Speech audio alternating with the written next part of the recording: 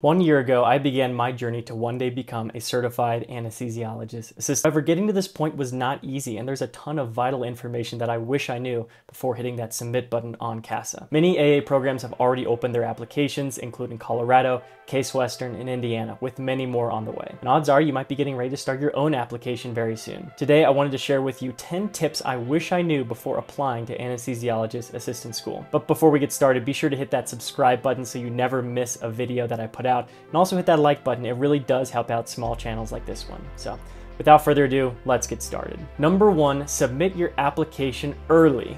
But there's a catch. Just like medical school admissions, AA programs will evaluate applications on a rolling basis. This means that prospective students who submit their application early in the cycle will have their application viewed first, compared to someone who submits their application later in the cycle or even near the deadline. This is important because by submitting your application early, you are maximizing your chances of receiving an interview. When you submit your application early, there are more spots for interviews available later in the cycle. By submitting your application near the deadline, you might even risk not being reviewed by AdComs if the cohort is already filled. Submitting early can give you a significant advantage compared to the rest of the application pool. However, this leads us to number 2, which is don't click submit if you have an incomplete application. This can be an absolute killer for some applicants. Some students can overemphasize tip number 1 and submit their application prematurely, even if they are falling short in vital areas of the application. For example, if you submit your application having not completed your shadowing hours, missing prerequisite courses, or even having a poor MCAT or GRE score, you risk your application being tossed without a second glance. In this situation, submitting your application early will do you no good, and sometimes the best strategy is to be patient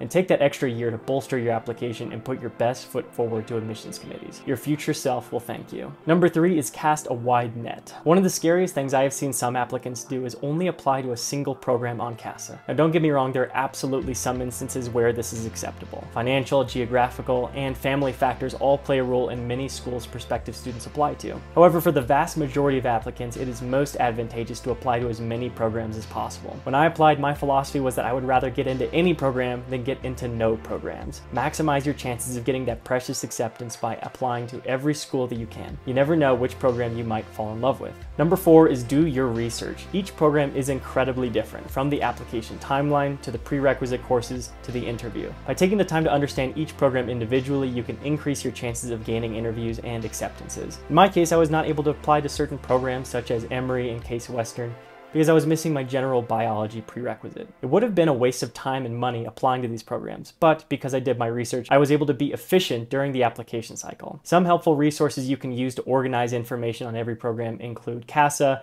Anesthesia OneSource, and this video right here. Number 5, let your personal statement simmer a little bit. The personal statement is the cornerstone of your application, and since it is so important, it is in your best interest to take your time in writing it. Do not expect to whip it out in a single afternoon. Do some deep self-reflection on why you want to become a CAA. Maybe keep a journal with you for a couple months and really think about why you are pursuing this profession. Tell your story and show how you fell in love with anesthesia. Don't just list your achievements and sound like a robot. Over time, your personal statement will come to fruition, and when it does, be sure to have it peer reviewed. Nothing turns an AdCom away from your entire application other than an avoidable spelling error. For more on the personal statement, go check out this video here. Number 6, don't neglect the short essays. Although these are only 600 characters in length, the short essays can be a great way to further show your personality to AdComs. I might go against the grain here, but many students list facts and descriptions for their experiences. I took the route that Dr. Gray and many other pre-healthcare advisors recommend. Tell a story. In my short essays, I did my best to fluidly include different stories from each experience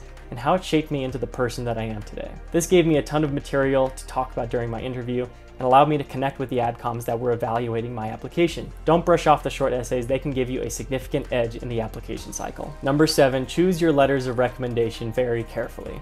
A common mistake I see pre-AA students make is choosing their letters of recommendation based on the status of the letter writer, rather than how well that individual knows them as a person. For example, I had to decide if I should submit a letter of recommendation from a doctor who I shadowed versus from my collegiate track coach. I'd only known the doctor for less than a year, and I knew that I had not had enough time with this doctor for them to be able to attest to my character. My coach, on the other hand, was ecstatic to write me a letter, and we had been through many ups and downs together where I was confident he knew me better than just about anybody. Letters of recommendation from healthcare professionals are essential to your application, but ensure that the people writing your letters can attest to your academic ability, your interpersonal skills, and most importantly, your character. Number 8, practice, practice, practice. Interview day is most likely not something you can improvise the day of. Without proper knowledge of common interview questions and practice speaking to someone in a mock interview setting, you risk being unprepared for the last hurdle standing in the way of becoming an anesthesiologist assistant. Find a buddy to help you practice and look up some common medical school or PA school interview questions to go over before interview day. A great place to find common interview questions and fellow prospective students to practice with is the CAA Discord. Number 9, know each program inside and out. One of the most overlooked aspects of preparing for your interview is knowing the specifics about the program that you are interviewing at. A common interview question you might run into is, why this program? Many students enter the interview with stock answers that you could apply to any program, but you can set yourself apart by mentioning something specific to that program. Reach out to a current student at that school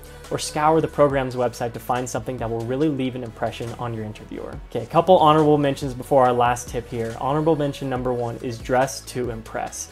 I have unfortunately seen students dress far too casually on interview day, and this will certainly set you apart from the rest, but not in a good way. Dress professionally and save yourself from being the odd one out. Honorable mention number 2, follow up after the interview.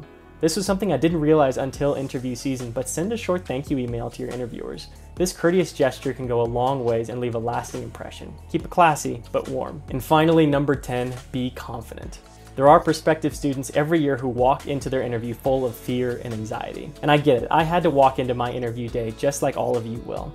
It's stressful and it's scary. However, a sentiment I hear from admissions committees again and again is that if you are sitting there on interview day, you belong there. You are being interviewed because the people reviewing your application think you have what it takes to become an anesthesiologist assistant. You have the stats on paper, you have the experience, and they simply want to get to know you as a person to see how you will fit into the rest of the cohort. When I realized that, a huge weight was lifted off of my shoulders. I could relax, I could speak confidently, and most importantly, I could be myself. When you walk in on interview day, remember that you belong there. Everyone believes in you. Now go out there, put your best foot forward at interview day so that you can one day achieve your dream of becoming an anesthesiologist assistant. These are 10 tips I wish I knew before applying to Anesthesiologist Assistant School. If you want to know more about how I was able to get into my top choice program, go check out this video right here. Thanks again for watching, and I'll see you in the next one. Bye-bye.